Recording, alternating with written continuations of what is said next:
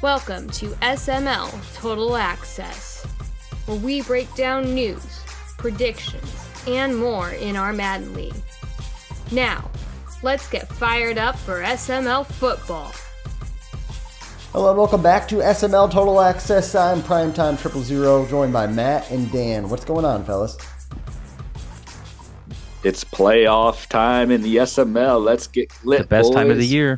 My favorite time for sure. And let's start off first down as the regular season is wrapping up. What surprised you the most in season 1? Yeah, for me, there's a couple of things. I think the main thing were the two East divisions. Especially, well, actually, I don't even know. I don't know if it's the NFC East or the AFC East that surprised me more. But, outside of what maybe Washington and maybe the Patriots, all those teams are really good, and they didn't play that good. I mean, Meats and Meats and Woods are the only ones that I think have winning records. The AFC East is all losing records, despite all those good teams. And Bean, I thought Bean would be better. I don't think that New England team is as bad as it's made out to be, but he's better than all of those players. So I'm really surprised at how bad the East divisions were. I didn't expect them to be, an AFC South type division that we projected, but I thought they'd be just a little bit better. And honestly, the only other thing that I'm really surprised about, we haven't really got a patch to this game. It kind of feels weird this late in the season, especially with the NFL having started. We really haven't seen that big patch yet. So I'm a little bit surprised by that. I think that might be because we started a few extra weeks early. That might be what you're running into there, Matt. But hey, my biggest surprise, I'm actually going to go to Matt Bomber and the Bears. This is a guy last cycle that really just couldn't put it together. I don't know what it was, if it was the game, if it was his mindset. I mean, he had a good team. He just couldn't put it together. And it seems now with a lesser quality team, he's put it together. And he put a really good record together. He's playing good ball. He's probably the favorite going into the NFC on the NFC side. And I think he's just in a good headspace when it comes to what it takes to win. And so, man, I'm excited to see the Mad Bomber back. And, I think that's probably my biggest surprise, that it's season 1 with the Bears, and we see what the Bears are doing in the NFC, in the real NFL. But Bomber is doing really well with the Bears. Yeah, he is. I've got 3 quick surprises, actually. My first one, man, AFC South was a cakewalk. It was a cakewalk. And I know Faz were on a vacation, but I was 2-0 against Faz. It was easy. And then, Anthony Richardson's been fine. Colts are great. I'm going to be the number 1 seed. I mean, I'm just surprised myself. And then number 2, Fins. I know he's just missed out on the playoffs, but he traded Tua. It was looking to be just kind of a rebuild year. He picked up some draft picks, and he was half a game out, maybe, of the playoffs. I mean, Fins, watch out season 2. And then overall game-wise I just want to say I'm surprised by the amount of people complaining about the gameplay. I know there's some things wrong with it, some clipping issues, tackling issues. I still am not convinced that this game is that much worse than last year. It's Madden. And Madden's always been just spotty gameplay. I'm not seeing it. I'm just not. I think people tend to complain when they're losing or when they're not as good as they think they should be. And the game's better when people win, and maybe that's my mindset because I'm winning right now. But I don't know. I just get tired of seeing complaints about the gameplay. Hey, Brian, we don't have all night here, man. We could spend hours about this. Hey, I'm a guy that's winning, and I'll be the first one to complain about it because there are some legitimate things that the gameplay has gone backwards from where we were. Now, could they add a patch to it? Yeah, and if they could fix 2 things, this game would be playing really well. 1, pass rush. And 2, something about the outside speed run pursuit angle, something of those 2 things. If they could do that, then I'd be right with you, because I think the quarterback play is really good right now. I think the animations are pretty good. I think the dropouts that they added, or the drops, receiver drops, are really good. I like a lot of the things. The fumbles are really good. But right now, without a pass rush and the way the running is going, it's just too simple on offense. Yeah, I mean, I get your point, and I just think the addition of quarterbacks actually struggling outweighs. I get the outside runs, the pursuit angles, and that I'm not a game designer, but I would think they might be able to tweak that. that difference is so big. I mean, we've asked for years for bad quarterbacks to be bad, and now they are. And now it's kind of brushed under the rug because outside runs are apparently OP this year, which they have been all along, it seems like. But I don't know. I just don't think the game's as bad when you consider all those factors. But like you said, yeah. And my issue, someone in chat yesterday said the game's bad for all of us, and that's my thing. Is we're all playing the same game. We're all playing the same bad game. We're all playing the same good game. Whatever your perspective is. I said it on the last TA or one before that. When someone complains about the game, look at their record. Look, I don't think this is a perfect Madden. I don't think there is one. It's not as good as last year, but last year was an anomaly in how good Madden was. But my issue is like, okay, you can complain it's a bad game, and Dan, I understand your complaints, but you're not saying I lost because this is a bad game. My issue is these people that are losing and then saying, oh, this game sucks, that's why I'm losing. We're all playing the same one here, buddy. Yeah. Yeah. No, I'm 100% with you on that, Matt. That's a good point. I just would add, though, my fear is because bad quarterback play and then OP running, we're going to go back to the people playing punter, not in SML, obviously, but people playing punter at quarterback and just handing the ball off 35 times a game. Yeah. And that's a little bit of my fear right now. Yeah. Yeah, Madden 21 was a unique kind of breed for sure. Moving on now to second down. Who has a chance to make some noise or maybe impact their legacy the most, whether it's an underdog guy or whoever? And Dan, we'll start with you.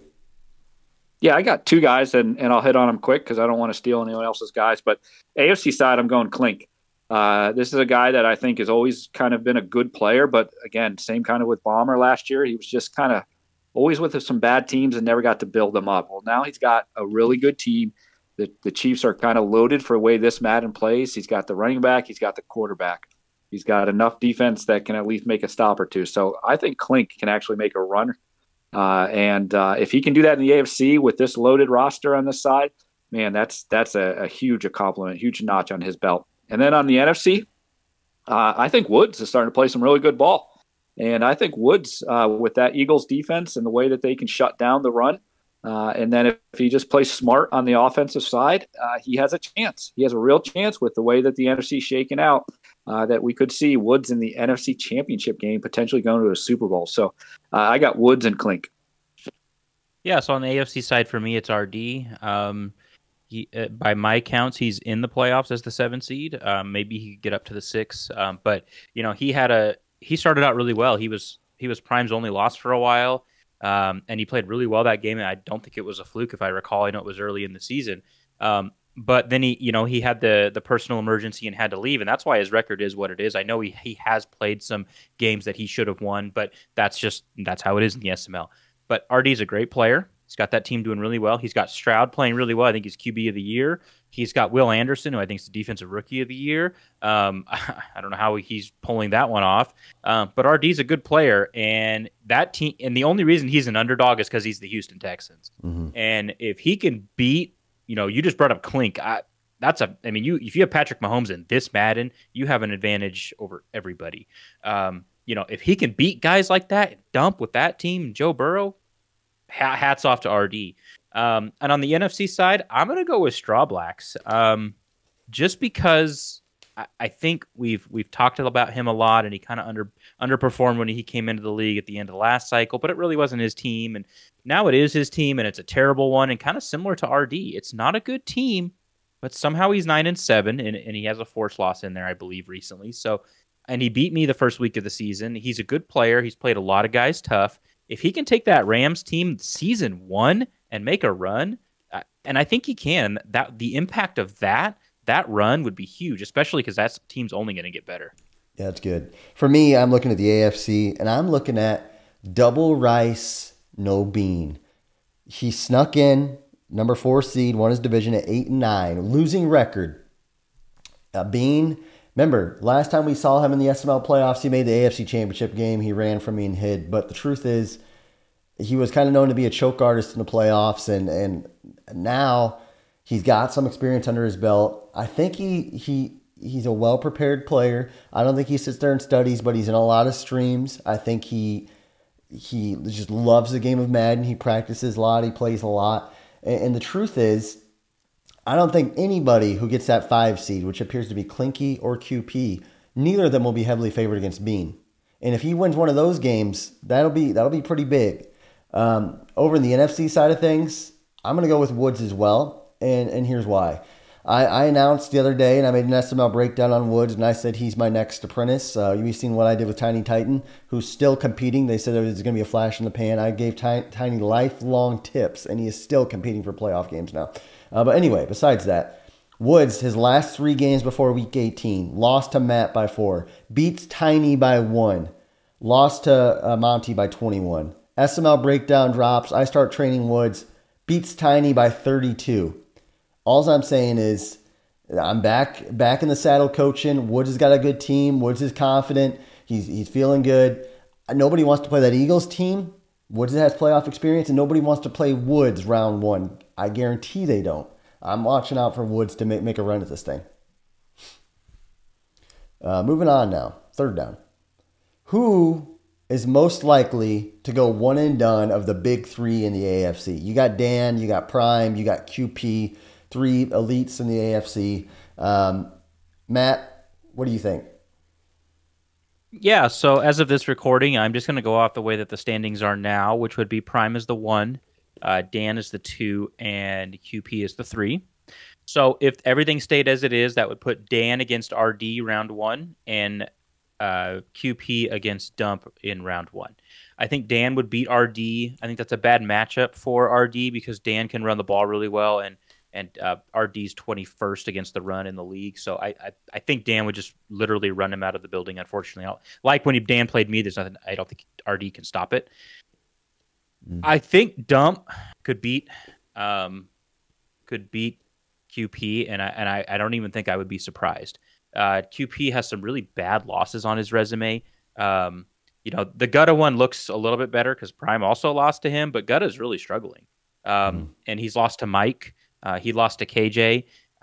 He really just, in those games, he's just looked different, right? I don't know how to put my finger on it. It doesn't look like you keep waiting for him to make a play, and he just doesn't. And it's I don't know, it's like seeing your favorite athlete get old, you know? So I think QP is probably the one, but if you want to talk about who might lose first, it's obviously got to be Prime, right? Because you're the one that would potentially have to play QP if Dan and QP win. I think you would play QP well, no, you wouldn't. So it would be Dan and QP that would play each other, and obviously one of them would have to lose. So keeping it in the first round, I'm going to go with QP losing to Dump just because Dump's got the team to compete with him, and I don't think that RD can stop Dan's run game. Yeah, I actually gonna pull myself on this one. I think I'm the one most likely to lose, and here's why: is you look at what the Colts have. They have that superstar player in Jonathan Taylor. Who the Chargers have. They have that superstar player in Justin Herbert. I just said anyone can play offense, and that's true. Anyone can play offense. But when you're talking about a playoff matchup where it's going to come down to maybe 2 or 3 plays, you need one of those X-factor special players, unique guys that can just do something. And with me losing Najee Harris, I don't have it on the offensive side.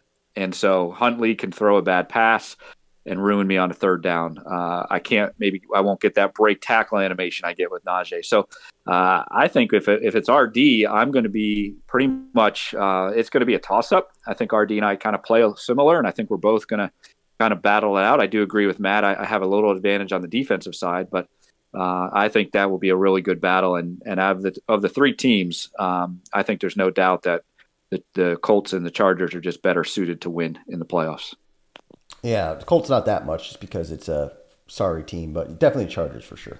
But I have to agree. I think from a team standpoint, when you look at the big 3 and how they're built for the playoff, Chargers number 1, best team in the playoff. Chiefs are probably the best team in the playoffs, maybe Bengals. But either way, they're a top team for the big 3. It's QP as the best team. He's going to play either double rice, no bean, or dump. So I think QP's safe.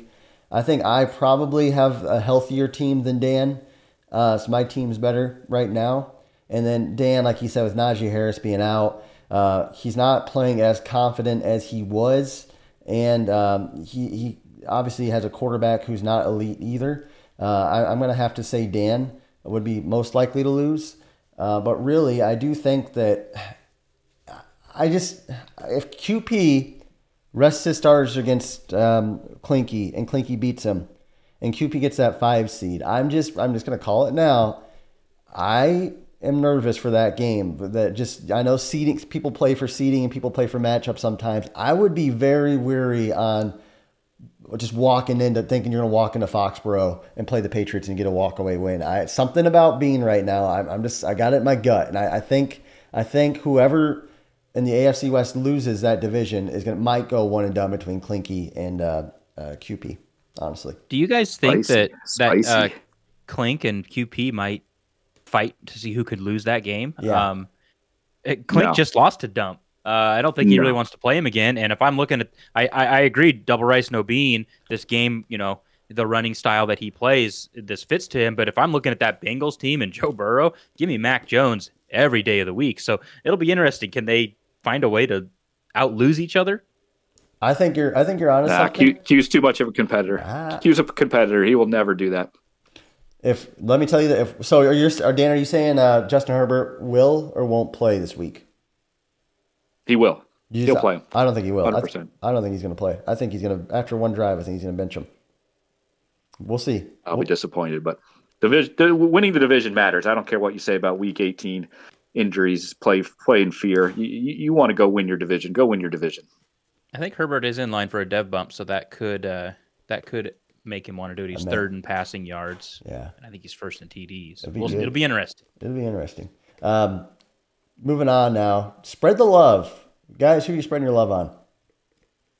Yeah, I think this one to me was a no-brainer. I think with the news we got here in the last 24 hours, I got to spread my love out to Faz. I mean, I remember when this young whippersnapper came up in one of my leagues, and he thought he was all this big hot shot, and I just kind of smacked him around left and right in the playoffs. He could have no answers whatsoever. He wasn't even close. And then told him about the SML, and he started getting the SML, and then he's just put on a show. He's been a good competitor. He's won 7 titles. He's beat me several times in some big matchups. We had some great battles. So I'm hoping this isn't a farewell, goodbye. I'm hoping this is just a pause, and hopefully we'll get him back in there. But Faz, I know you'll be listening. I know you'll be catching in on the content. So appreciate you, brother. I hope you get well, and look forward to many battles down the road. Good. Yeah, I'm gonna share my love with Tiny. Just kidding, I'm not. So I was going kind of the same. I was gonna go like the same avenue, but I was gonna share it with DW. Happy to see him back. Obviously, maybe not the circumstances that we all wanted, but I am happy to see DW back. He's always been a very positive influence in this league, and active in chat and all that kind of stuff. Just a great guy. And obviously, at the very first meetup, if you were there, you met him, and he's exactly like you would imagine. Yeah. The guy would give you the shirt off of his back. So I'm happy to have DW here. And then I'm also going to go over to my division here, and I'm going to go with Straw Blacks. Just kind of for a similar reason. We opened the show with people talking about this game sucks, and with Straw, I just don't see it. I mean, maybe he says it in chat and I just miss it, but I played him twice. It's always GG's, man. It's never, you got this lucky break, or I wish this would have, or Stafford sucks or whatever. He's just always a positive guy when he's on the countdown, man. The guy's just he's always smiling. Every single time he's on that show, whether he's talking or not, he's smiling. So I don't know.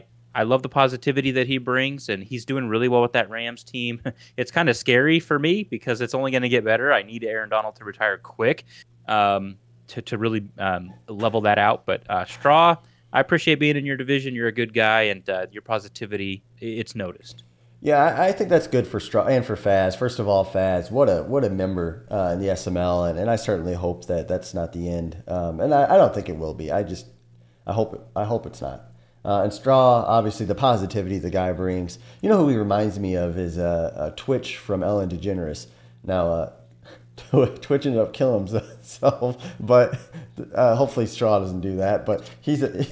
What in the world are you talking about? Good golly!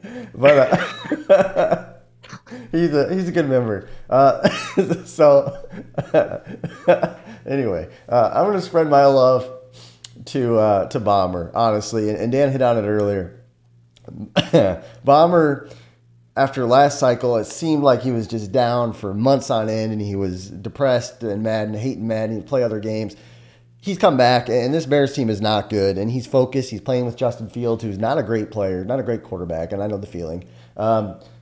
And he's winning games, and he's not really, he's not, I mean, he's just happy, and he's just content. And he probably knows the odds are it's going to be really tough to win a Super Bowl this season with that Bears team, but he's still playing his games, and he's knocking them out, and he's making content. The league is better when Mad Bomber is kind of a top dog, and right now I think he's kind of back in the saddle again, like Steven Tyler would say. But let's get off that topic after my little comment there. And Matt, what's your 5? I love it. I've had to gather myself there. But top 5 going into the playoffs. This is an exciting time in the SML. So we got our top 5 here, but you can bet if you're not on it, everyone that's in the playoffs is looking to dethrone these guys. At number 5, I've got Bomber. We spent a lot of time talking about him. He is on one heck of a run. And honestly, for the most part, his losses aren't even all that bad. He's got the loss to Clink. He's got the loss to QP. And he's got the loss to Monty, who, he's hot and cold. And when he's hot, he's really hot. And when he's cold, he's really cold. But I think if a lot of people played Clink and QP, they would have those losses too. So I've got Bomber there. At number 4, I've got Clink. The guy just keeps winning. I mean, he was in line for the 1 seed potentially until the hiccup against Dump, and I can't really fault him for losing to the Bengals. I mean, it's just this Madden, if you have the team and or the quarterback, you can really put the pressure on people, and they can't really respond. At number 3, I've got QP. Again, I know I talked about maybe watching your favorite athlete get old, and I have I don't see that dominance from QP that I'm used to seeing, where it's just like, okay, he's down to KJ, but it's the second quarter, he's going to blow him out. Well, it just starts to become the third and the fourth quarter, and he's just not pulling away. And, he loses to his brother. I know he had a bad call in the back of the end zone, but I'm missing that extra step. But it's playoff time, and like Dan said, QP's a competitor. I think he'll figure it out. He's got a new playbook, he said, so we'll see how that goes. At number 2, I've got Dan. Hey, keeps on trucking. Literally trucked me for about 200 yards when we played. I just couldn't stop the run. The thing with Dan is he's got an identity, right? And when you have a guy who has an identity and knows what he wants to do, that's always tough to beat because you can't really rattle him unless you're Prime, who I've got at number 1, who did rattle Dan. And Dan looked tentative to pass when he played the Colts. It looked like Prime had all the answers to the test. But then the hiccup against the Raiders, and I think this is where it gets scary for guys like Dan and Prime. And Bomber even, where you don't have that quarterback. If your quarterback is off, it's nothing you can do about it. I mean, if Anthony Richardson wants to sail a wide open streak route and it goes right to the safety, there's nothing as good as you guys are, there's nothing you can do about it. And I think that's what scares me. But at this point, Prime's beat them all, and he's number 1. Yeah. Good list, Matt. Good list. I agree. I agree with that. It's a fair list. It's a fair list. It's exciting because there's no real... you can't say there's a true pull-away member. Nobody's really submitted themselves as a top dog, and I think anybody can be beat for a variety of reasons, whether they have a super team and they're not playing well, or if they're really good and they just don't have a great team. I think the playoffs are a little more unpredictable this year, and it's really going to be fun to watch. Yeah, it's season 1. I mean, anything can happen. Meats made a Super Bowl season 1. Anything can happen. So, well, guys, that is SML Total Access. We appreciate you guys listening, and hopefully you guys have a great rest of your day.